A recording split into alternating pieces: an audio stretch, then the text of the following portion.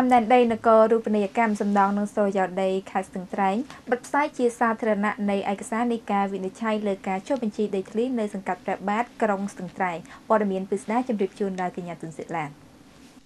មន្ទីររៀបចំដែនដីនគររូបនីយកម្មសំណង់និងសូរយោដីខេត្តស្ទឹងត្រែងបិទផ្សាយជាសាធារណៈនៅឯកសារនៃការវិនិច្ឆ័យលើការចុះបញ្ជីដីធ្លីមានលក្ខណៈជាប្រព័ន្ធសម្រាប់ភូមិកាំងមេម៉ាយនិងភូមិកាំងដីសក្នុងសង្កាត់ព្រះបាទក្រុងស្ទឹងត្រែងខេត្តស្ទឹងត្រែងលោកមិញស៊ីចាយប្រធានមន្ត្រីរៀបចំដែនដីនគររូបនីយកម្មសំណង់និងសូរយោដីខេត្តស្ទឹងត្រែងឲ្យដឹងថាសាលាខេត្តស្ទឹងត្រែងបានប្រកាសយកសង្កាត់ព្រះបាទក្នុងក្រុងស្ទឹងត្រែងជាទីតាំងសម្រាប់ធ្វើការវិនិច្ឆ័យដើម្បីអនុវត្តការចុះបញ្ជីដីធ្លីដែលមានលក្ខណៈជាប្រព័ន្ធហើយក្រុមបច្ចេកទេសបានចុះអនុវត្តការងារចុះបញ្ជីដីធ្លីជូនប្រជាពលរដ្ឋដោយឡែកដីដែលនឹងធ្វើការបិទផ្សាយនៅពេលនេះមានក្បាលដីសរុបចំនួន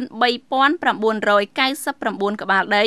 ដែលមានបែងចែកដីដូចជាដីកសិកម្មដីលំនៅឋានដីរដ្ឋដីវត្តដីអណ្ដូងដីទួលអ្នកតាដីគណៈបកដីទំនាស់និងដីគ្មានទិន្នន័យលោកជាថាវរិទ្ធអភិបាលរងខេត្តស្ទឹងត្រែងមានប្រសាសន៍ថានេះជាសមិទ្ធផលថ្មីមួយទៀតបន្ទាប់ពីសមិទ្ធផលនានាជាច្រើនរបស់រាជរដ្ឋាភិបាលកម្ពុជាដែលបានខិតខំប្រឹងប្រែងក្នុងការកសាងប្លង់សូរយោដីនិងសៀវភៅគោលបញ្ជីដីធ្លីស្របច្បាប់ការបិទផ្សាយនេះដើម្បីឲ្យប្រជាពលរដ្ឋចូលរួមពិនិត្យមើលបញ្ជីក្បាលដីឈ្មោះនិងពិនិត្យឯកសារនានាដើម្បីឲ្យមន្ទីរជំនាញបន្តនីតិវិធីរបស់ខ្លួននិងឆាប់បានចេញប័ណ្ណកម្មសិទ្ធិដីធ្លីដល់ប្រជាពលរដ្ឋជាម្ចាស់ដីការបិទផ្សាយជាសាធារណៈនេះមានរយៈពេល15ថ្ងៃចាប់ពីថ្ងៃទី19ខែឧសភារហូតដល់ថ្ងៃទី2ខែមិថុនាឆ្នាំ